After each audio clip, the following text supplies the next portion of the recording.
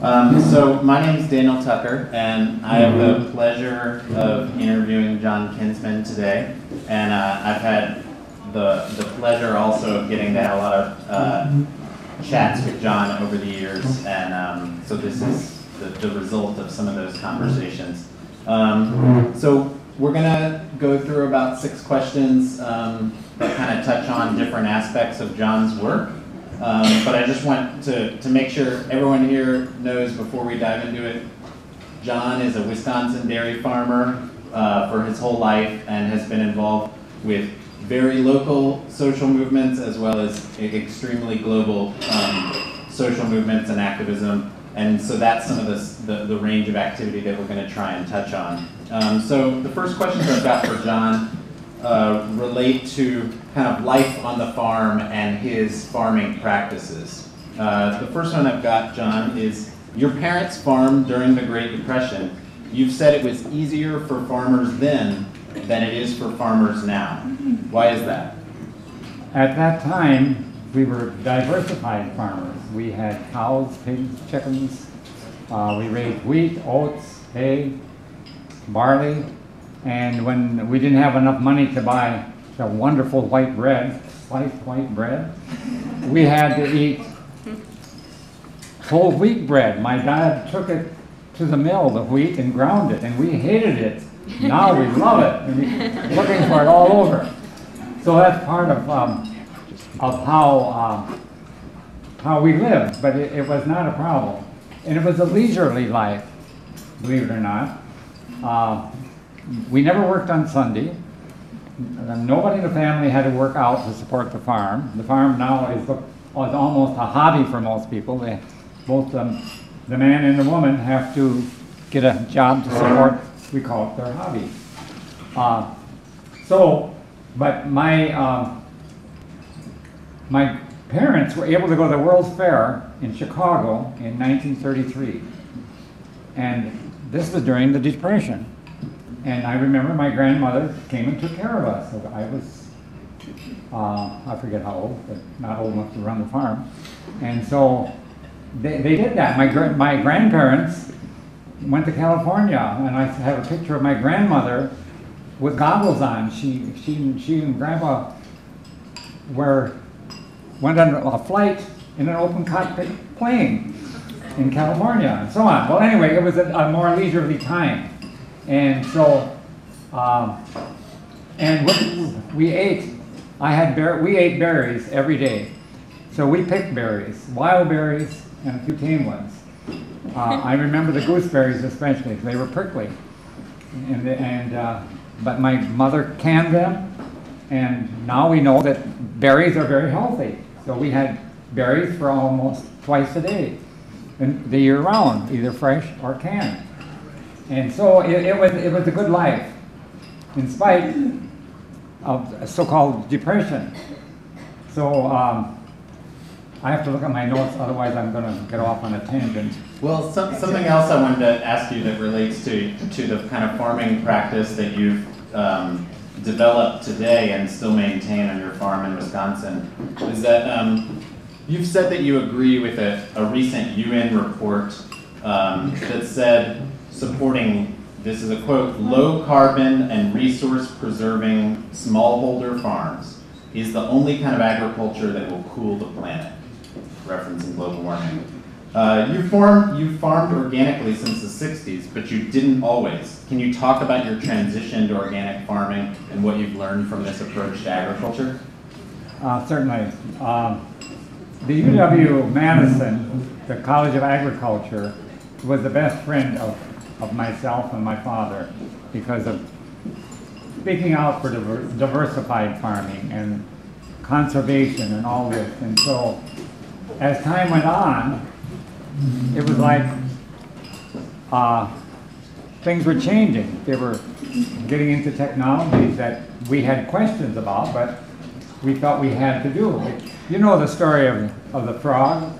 You put the frog in water and you turn up the heat a little bit and you do a little bit more, and pretty soon the frog is boiled and it doesn't even know it. And this kind of happened to us. And I started using some herbicides. thinking, well, this will save me a lot of time. And I ended up in the university hospital with some serious problems. They would never say what it was because of the research going on. But the doctor said, your name, what's your occupation? Farmer. When is the last time you used herbicides or pesticides? And the same with the med students that examined me. It was the same thing. Exactly. So I knew what it was, but they never once in the records or anything said what it was. And these were herbicides that they had given you? Is that right? This was what they promoted at the university. And then we started looking, that's when I became organic overnight. That's almost 50 years ago. And so, well, I was in that direction, but we were led away from it by the research. We didn't know that the research was being funded by these chemical companies and the rest. So we did a FOIA search at one time and found out a lot of things of how that directed what was coming out of the College of Agriculture. And so can you say a little bit more, just give us a bit of a sense of kind of what your farm is like and what your farming practices are like? Yes. What was not mentioned, I can relate to the woman that just passed away, because my passion is tree planting and farming. Because I'm a sustainable farmer, tree farmer, and my family and I have planted over 100,000 trees.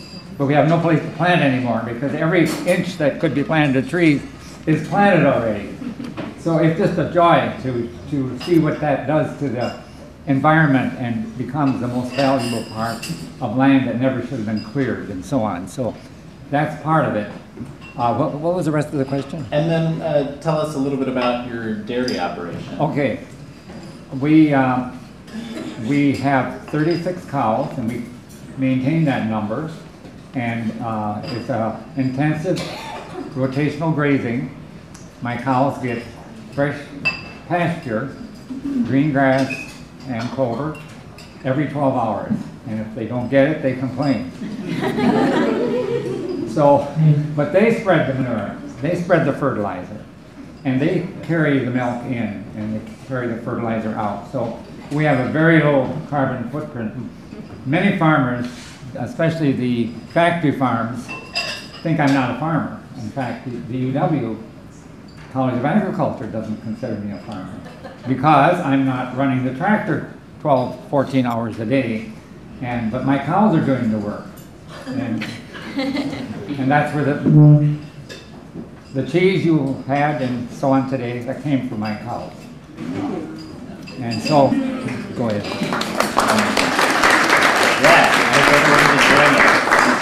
So I want to step back again in history a little bit and talk about some of your relationship to civil rights activism and anti-racist activism throughout the U.S. and in Wisconsin in particular. Project Self-Help and Awareness, or PSA, is a 40-year-old organization that you became involved in very early on and played a lead role in. You joined after your son did an exchange program where he traveled to the South as a college student, and subsequently you coordinated other white Wisconsin families to host hundreds of visiting black children or teenagers from Mississippi for 3 weeks every summer. This is an ongoing program. Can you tell us a little bit about the motivation behind these exchanges, this exchange program, and how it related to the civil rights movement? Well, it was the other way around. We got the children first, and my son was a college student.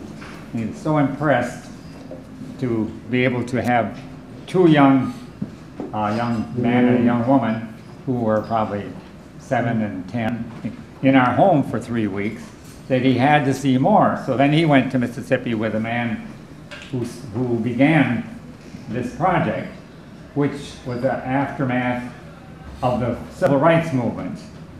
And it was actually 45 years ago.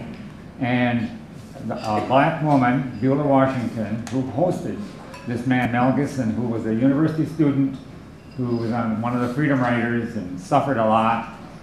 And she said, Mel, we can't end this here. We have to we have to continue in some way, because this is the first time my children have ever had a good relationship with white people.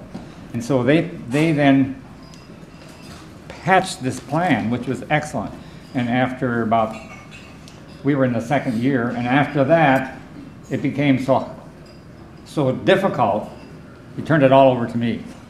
And so it was very difficult. We did 12 round trips with an old school bus that we refurbished to bring these children, matched with coordinators in Wisconsin, with coordinators in Mississippi, to give them an experience that would raise their self-esteem. And that was the whole part of it, was to make them feel good about themselves and to not be a handout. It was a solidarity. It was a way to make them feel that they were equal and that they could do anything if they wanted.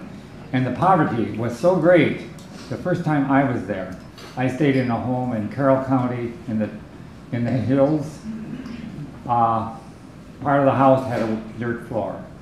There were no electricity. And this was typical of many of the rural people. And so I learned a lot. I cried a lot too. But you don't make friends by crying. So they said, well, why are you laughing? I said, you want to see me cry? So it was tremendous. And so these 12 round trips would bring these children up, and we started taking adults down and college students and extra trips to do Head Start work and just to immerse themselves. That's the only way. You can't explain it, of how great it is, and I would say the courage and the joy that the most poverty-stricken state in the Union, and some of the most poverty-stricken counties, and some of them still are, to see how these people can celebrate and make you feel good.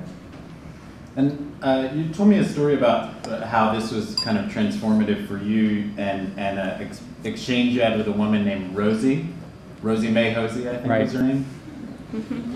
Okay. What did Rosie say to you?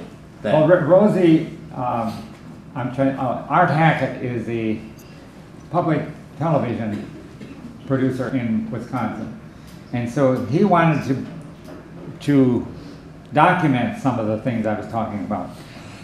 Excuse me. And so he went to Mississippi. I was not with him.